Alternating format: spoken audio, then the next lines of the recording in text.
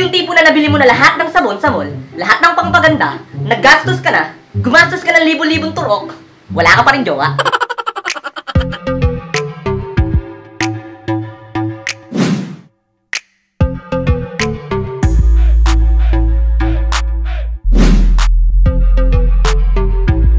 Kamusta mga katagumpay? Siguro ngayon nagtataka ka kung bakit hanggang ngayon wala ka pa rin jowa. Yung tipo na nabili mo na lahat ng sabon sa mall, lahat ng pangpaganda, naggastos ka na, gumastos ka ng libo-libong turok, wala ka pa rin jowa. Ngayon mga katagumpay, pag-uusapan natin ang 10 advantage or benefit ng pagiging single. Alright? Wala ka pa rin jowa. Ang una sa ating listahan mga katagumpay ay ito. More ipon. Kapag ka wala kang jowa, marami kang pera, more ipon ka, walang anniversary, walang monthsary, wala kang gagastusan, wala ka pa rin jowa. Yun ang advantage. Marami kang mabibili sa sarili mo dahil wala kang jowa. Wala kang jowa. At ito naman ang pangalawa mga tol. Anligala. Kapag ka wala kang jowa, anligala ka. Walang magbabawal sa'yo. Walang magte-text kung nasan ka na. At walang magte-text kung anong oras ka uuwi. At wala rin magte-text kung sino mga kasama mo. Anligala ka. You are free. Wala ka pa rin jowa. Ganun kapag single. Ito ang pangatlong advantage mo mga tol kapag single ka.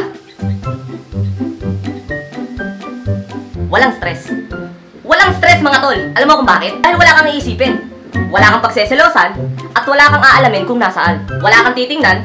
At wala rin siyang titingnan. Ganon kapag single. Wala kang ang jowa eh. Wala kang stress. Hindi ka mahihirapang matulog sa gabi dahil hindi siya nag-text. At hindi ka rin mahihirapan mag-isip na kung ano-ano kung bakit hindi siya nag-text sa umaga. Dahil wala kang ang jowa. Ito ang pang-apat mga tol. More tulog. Kapag single ka, marami kang tulog. Wala kang iisipin. Hindi kayo gagala sa hating gabi at hindi siya magte-text ng hating gabi kapag gagalit kayo. Wala ka pa rin jowa. Ito yung advantage ng more tulog mga katagumpay. Wala kayong text, wala kayong pag-uusapan, marami kang tulog. Wala ka pa rin jowa. Hindi kayo mag-aaway sa hating gabi at hindi rin kayo mag-aaway sa hating umaga. Hating umaga? Hindi rin kayo mag-aaway sa umaga dahil hindi nga kayo nag-aaway sa gabi. Okay? More tulog ka, less gala, more tulog, maraming ipon. Wala ka pa rin jowa. Ganon pag single. At ito ang panglima sa ating mga listahan mga katagumpay. No selos. Bakit no selos? Siyempre, simple lang yan. Bakit ka magseselos? Eh wala kang ang jowa. Hindi mo tatanungin yung mga picture niya kung sino yung kasama niyang lalaki o babae dahil wala kang karapatan. Hindi mo tatanungin kung bakit nandun siya sa lugar na yon dahil hindi naman kayo. Wala ka pa rin jowa. Alright, no selos. Less selos. Dahil single ka lang. Wala kang kapartner. At ang pang-anim na pumasok sa ating listahan ay more tropa. Naranasan nyo na ba yung mga katagumpay na yung tipong wala naman talaga sa'yo yung tropa mo?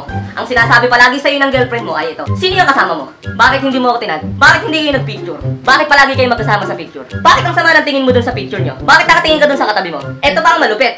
Yung tipo na wala ka namang ginagawa at nakaupo ka lang. Ang tatanungin ng jowa mo, sino yung nag-picture? wow. Wala ka pa rin jowa. Ang pang-pito sa pumasok sa ating listahan mga katagumpay ay ito. Walang explanation. Mga katagumpay, kapag wala kang jowa, walang explanation, walang konkretong solusyon dahil wala namang problema. Wala kang pag-i-explainan dahil wala kang ang jowa. Okay? Hindi ka mahihirapang mag-explain at mag-isip dahil wala kang ang jowa. Wala kang ipapaliwanag na sitwasyon, wala kang ipapaliwanag na pangyayari dahil wala kang ang jowa. Ganun yun. At ang pumasok sa ating pangwalo mga katagumpay, ito ang isa sa pinakamalupit mga tol. No bawal. Kapag wala kang girlfriend, no bawal. Pwede ka pumunta kahit saan. Pwede mong gawin ang gusto mo. Pwede kang mag-inom, pwede kang mag-yosi, pwede kang mag-vape, at pwede kang mambabae. De, joke lang. Wala ka pa rin jowa. Kapag wala kang girlfriend, walang bawal. Pwede mong puntahan ang lahat ng gusto mong puntahan. Pwede mong gawin lahat ng laro na gusto mo. Pwede kang mag-basketball, pwede kang mag-ML sa hating gabi, at pwede kang umuwi ng hating umaga. Okay? Ganun kalupit. Wala ka pa rin jowa. Kaya kung single ka, okay lang yan. Eto ang tangsya mga katagumpay. Naranasan mo na ba yung may away kayong dalawa at hindi matapos? Hanggang sa inumaga na kayong dalawa, hindi pa rin natatapos yung argumento nyong dalawa. Okay? So ito ang pumasok sa ating pangsya mga katagumpay. No arguments. No arguments. O wala kayong pag-aawayan. Kasi nga, wala kang jowa. Wala kang i-explain sa kanya na mga bagay-bagay dahil wala naman kayo. Wala kang ikaklaro na isang bagay kung bakit mo ito nagawa dahil wala nga kayo. Okay? Ganun pag single. Wala ka pa rin jowa. Wala kang ipaglalaban na sitwasyon at wala ka rin ipaglalaban na tao dahil wala naman kayo. Hindi mo i-explain ang mga bagay-bagay sa buhay mo o bakit mo nagawa yon dahil wala nga kayo. Okay? At ang pang-10 sa ating listahan mga katagumpay ay nakakasiguro ako na ito ang magugustuhan nyo. Sino ba sa inyo ang ayaw ng mapayapang life?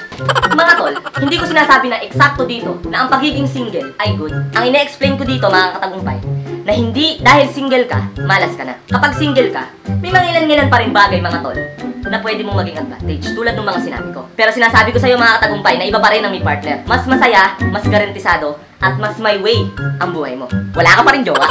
Mga tol, sino bang may ayaw na single ka? Siguro, hindi pa lang ito yung pagkakataon mga katagumpay na kailangan may girlfriend ka na. Sabi nga ng iba, mas okay yung magmahal sa tamang panahon kesa magmahal sa panahon ng mali. Parang mali yun.